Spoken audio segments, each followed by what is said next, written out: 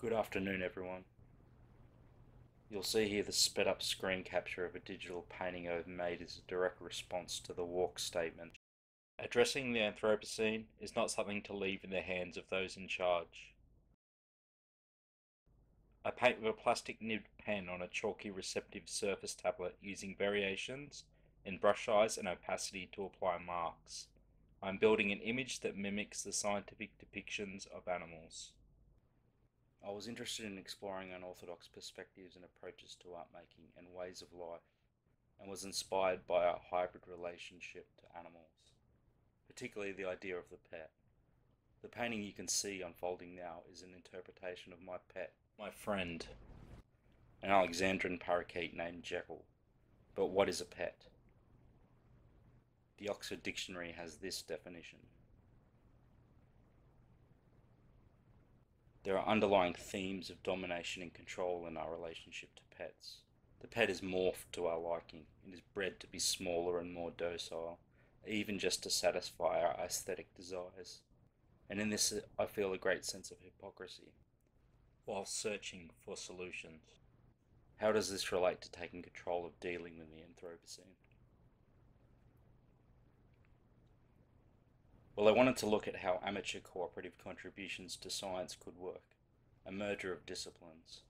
Using Jekyll as a kind of catalyst, I contacted a foundation in America called the Alex Foundation. They research cognitive abilities of African grey parrots, widely considered the smartest non-human animal on the planet. I offered to disclose observations of Jekyll in regards to cognitive function and speech, to see if my amateur data held any value. These were little notes on Jekyll's vocabulary, including context-based speech. Here are some of the words and phrases he says. Hello, Jekyll.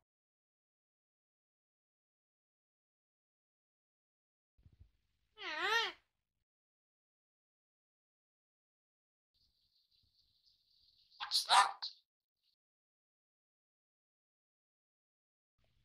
What you doing, buddy?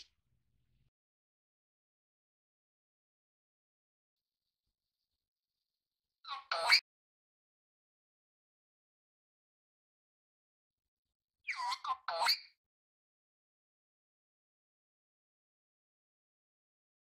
What's this?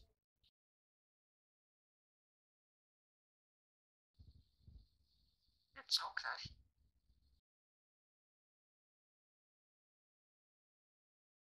You want shower?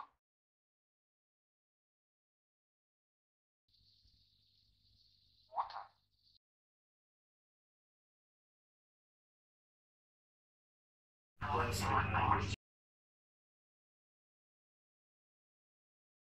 Kiss.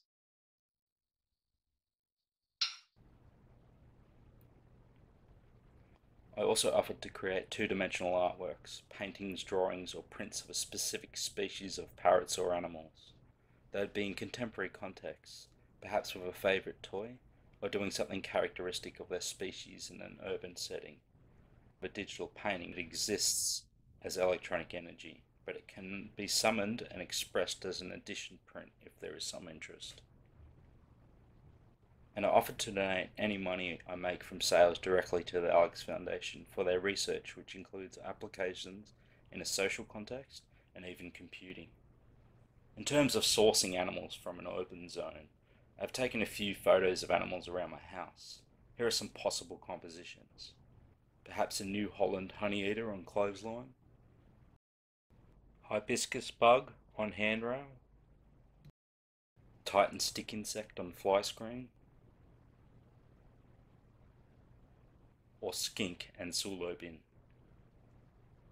Who knows if this will be successful? Probably not, but I'm using my means and resources as effectively as I can, and that is on screen. A direct response to Walk's statement.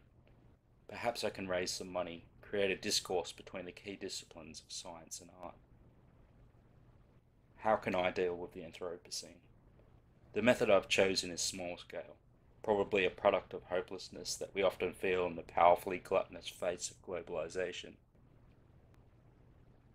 The digital painting you're witnessing is a parody of John J. Audubon's Birds of America, a suite of over 400 watercolours detailing a proportion of America's avian life at the time. I paint in that realist method, but include non-natural components, tiles and stainless steel, suction-capped plumber's pipe, and IKEA mirror. In the nomenclature that I add at the end, I use Jekyll's name to identify him, as he has some agency, a typically human character, in contrast to his structured urban domain.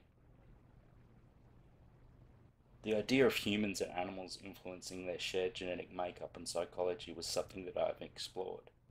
I think we need some kind of symbiosis with the natural world, whether to forge new understandings or to find new ways to feed, house, entertain, and provide energy for ourselves. The encouragement to see multiple perspectives and disciplines in contemporary art is important in finding ways that challenge established capitalist mechanisms. By following straight scientific protocol, we can be missing spiritual characteristics or modes of energy not yet understood by science. And in turn, by following straight creative output, we can be missing the practicality of science. My way of commandeering this, in this instant, is through this painting. It is a litmus test for me to see if I can get a response or affect people. And from there I move forward, in directions not always conventionally measurable, to find ways to subvert traditional and typical rule structures. In this way, it is a kind of future. It is not sure or proven, but that makes it, in a way, exciting. And here is my finished painting. I would like to say thank you for watching. Thank you.